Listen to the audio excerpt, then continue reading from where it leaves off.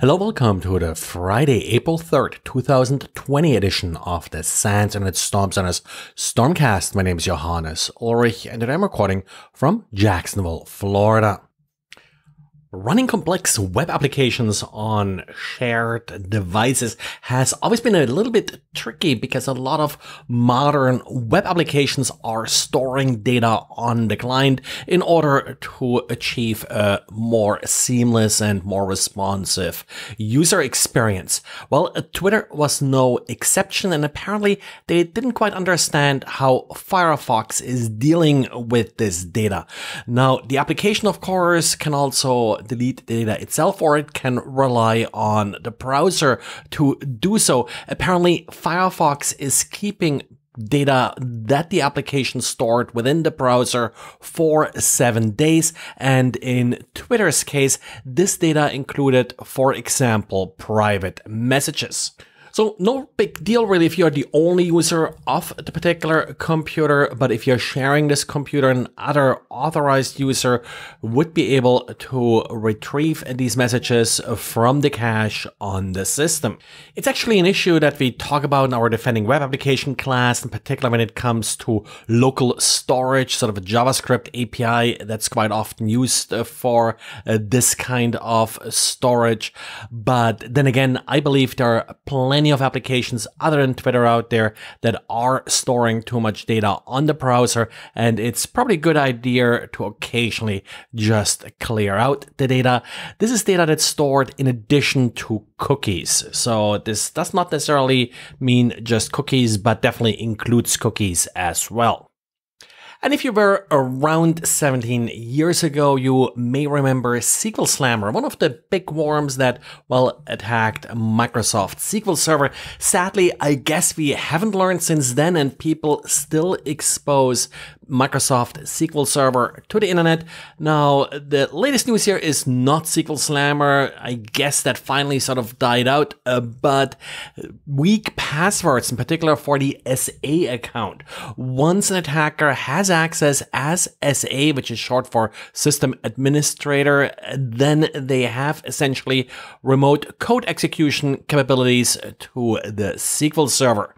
The current attacks going around install mostly CryptoCoin miners on affected systems. Researchers looking into this recently found about 3,000 infected systems. Apparently, it takes less than a week for about 60% of unprotected systems to be exploited.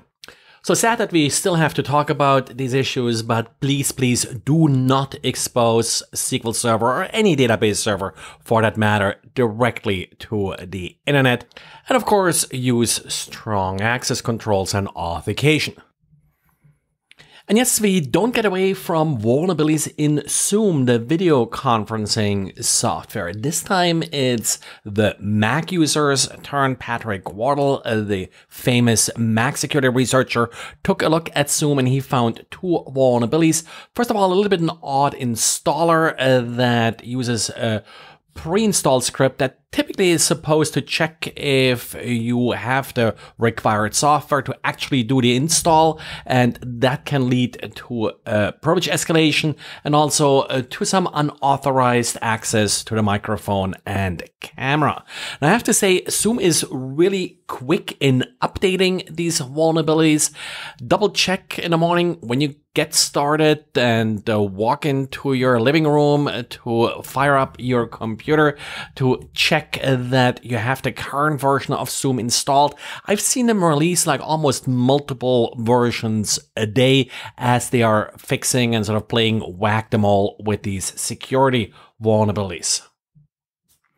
And of course, attackers are trying to jump onto all these economic stimulus payments, and the Department of Justice now has released a statement warning users of various scams that are out there.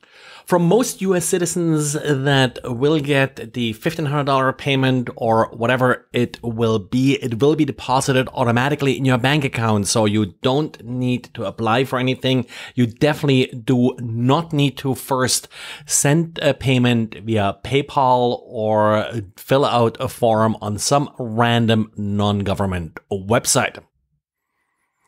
And one security feature in web browsers that keeps causing problems is the idea of same origin policy or identifying the origin of a particular website. Simplistically speaking, the origin is usually referred to as everything sort of up to the first single slash. So it's the protocol, it's the host name, and it's the port number, but it can be tricky to accurately sometimes parse where the origin of the particular content actually is.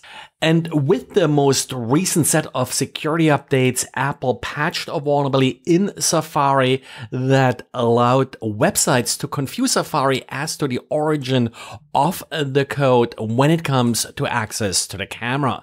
So the way this would be exploited is if you gave permission to a particular website to access your camera, an attacker can load JavaScript into your browser that essentially is misinterpreted as coming from this trusted website, so the attacker's JavaScript code has no access to your camera. Again, this was patched in the most recent update, so please update because there is now a proof of concept exploit out there and a detailed description of what this flaw exactly entailed and how it worked.